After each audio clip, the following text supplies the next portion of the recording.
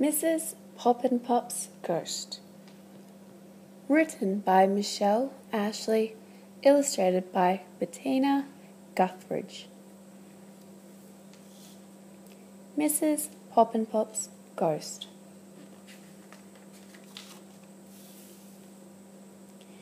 Mrs. Popinpop lived in a big house. The house was on the hill.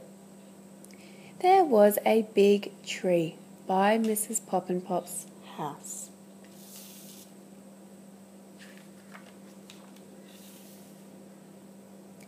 Mrs. Popinpop had a cat. It was a big orange cat. The cat was called Goldie. Goldie liked to sit on the rug. She liked to sit on Mrs. Popinpop's lap. She liked to sleep on Mrs. Popinpop's bed.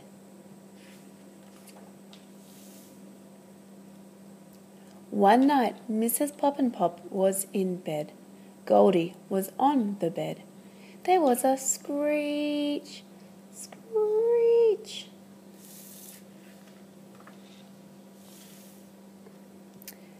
Mrs. Popinpop sat up.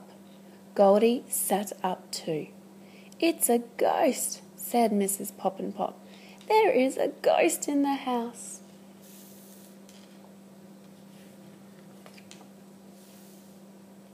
Screech! "The ghost is coming," said Mrs. Popinpop. "The ghost is coming to get us." She got out of bed. "Come on, Goldie," she said. "We will get the ghost before it gets us."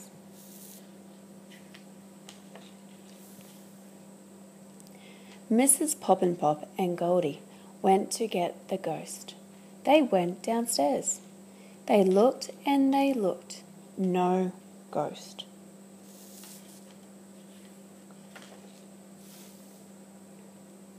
They went upstairs.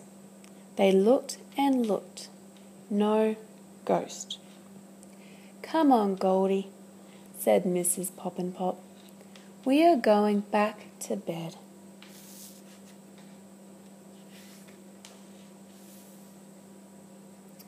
"The ghost is out here," said Mrs. Popinpop.